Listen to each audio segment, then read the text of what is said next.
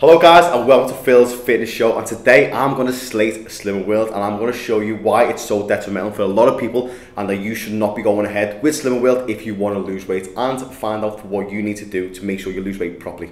So I've been in the fitness industry now for about 12 years and Slimming World is one of them companies that just pop up all the time with past clients, with current clients. People asking me all the time, Phil, what do you think of Slimming World? Phil, I need to lose weight. I've heard Slimming World is a good thing to do. What can I do? Blah, blah, blah. But it is a load of rubbish and I hate Slimming World. I really, really do. And here is why. Slimming World is a bit of a joke. It's like a cult. Now, the reason I'm passionate about me slating off Slimming World is that they go against science. And that is my theory. Like, for people who want to lose weight, they need to understand why weight loss, or weight gain for that matter, actually works. The more understanding people have on weight loss, the better results people will achieve. And that is my method to all my clients, to every single person that starts with me. It's also my method and my message on social media as well. Every single day, all I try and do is give off a lot of good information, quality information for people to have an understanding and an awareness of weight loss. Because we live in a generation now, we are really, really obese. We're a really obese generation. Children obesity is going up through the roof every single year. It's getting higher and higher. We're becoming very, very unhealthy. Very unhealthy. And obviously over the past 18 months with COVID and everything that's happening, it's come clear that the healthier you are, the better off you are with fighting off COVID, if you were to ever get it. So COVID has impacted obviously older people, but also very unhealthy people as well. So the healthier you become, the more better off you are surviving the likes of COVID, the likes of lung disease, heart disease, everything, diabetes. And so that is why I'm very passionate, and every single day I talk about how weight loss actually happens and what you need to do, which we all know by now is a calorie deficit. But let's talk about Slimming World anyway. So Slimming World tend to disregard that scientific approach. It's very, very frustrating, but that's what they do. They disregard the scientific approach and they've created up their own little shit, which is their own sins. What the fuck? What sins? Do you know what I mean? What does sins represent? Sin is a negative word. It's a bit of a punishment. Sin is something that you've done wrong. So automatically, it's detrimental to your mindset. And it automatically gives you a bad relationship with certain foods, okay? So what Slimming World do is they say to you, right, based on your height, based on your weight, potentially activity levels, it used to be activity levels, I don't know if they consider that now, but they then give you a set amount of sins that you're allowed to consume in a day. They have a list of certain foods that you've got to eat. They have a list of certain foods that are free, as in like they got no sins. And then they have a big massive book of how many sins per food item. For example, like a Mars bar, 12 sins.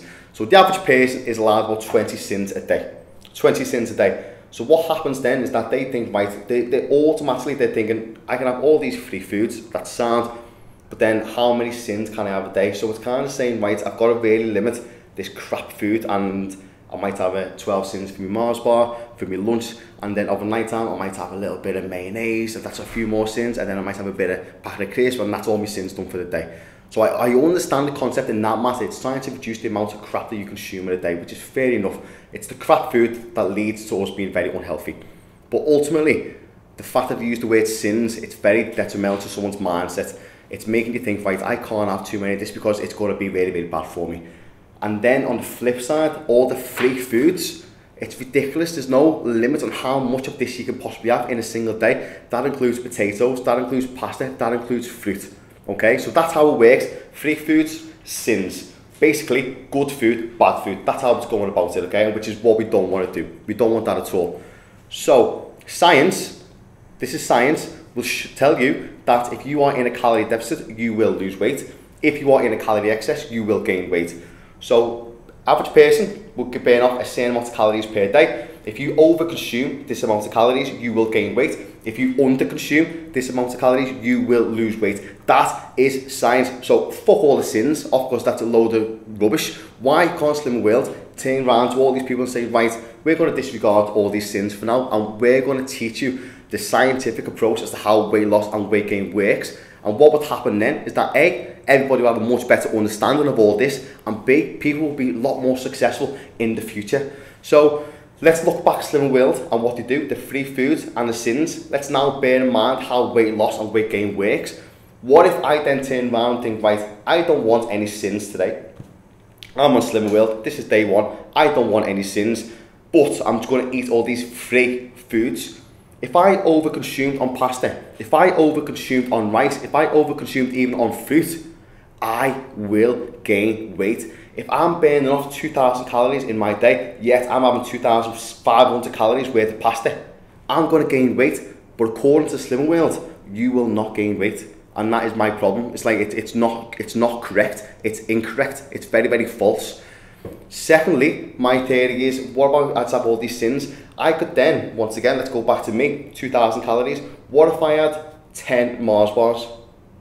Which is ridiculous. But if I have 10 Mars bars, 12 sins per Mars bar, 120 sins. That is 100 sins over my daily allowance according to Slimming World. But if I have 10 Mars bars and they're 180 calories per Mars bar, that is 1,800 calories. Therefore, if I'm burning off 2,000 calories but only consuming 1,800, yes, you would never do 10 Mars bars in your whole diet in your day, but I would lose weight. Why? Because I'm consuming less calories than I'm burning off. So that is my point. So I've gone from two extreme circumstances there based on the Slimming World free foods and the Slimming World sins. And I could use their approaches of having a complete day full of free foods and no sins, and I'd gain weight. Or I can switch it around drastically the other way and have sin-only foods and lose weight. Based on their calculations, I'd be 100 sins over my allowance. So my point is, Slimming World are a joke, because what they want to do, they want to keep you involved with Slimming World.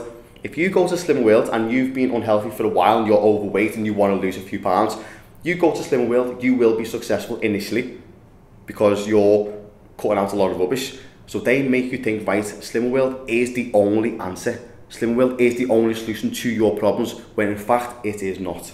So that is my point. My point is that Slimming World want to keep you in their little bubble, in their little cult, and have nothing to do with the outside world.